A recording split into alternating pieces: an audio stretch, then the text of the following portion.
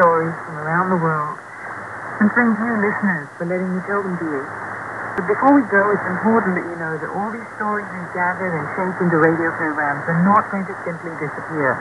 Even as we speak, we're busy combing our extensive archives to select the very best of Radio Netherlands programs. They'll be stored for posterity on our site, www.rnw.nl.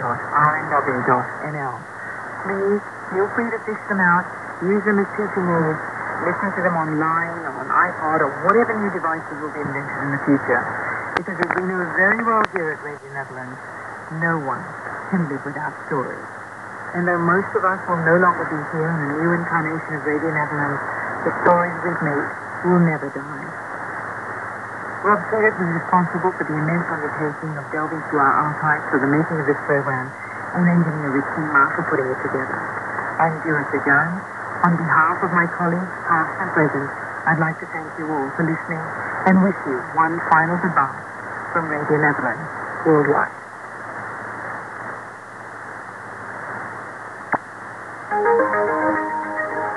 We've come to the end of our last shortwave broadcast to South Asia.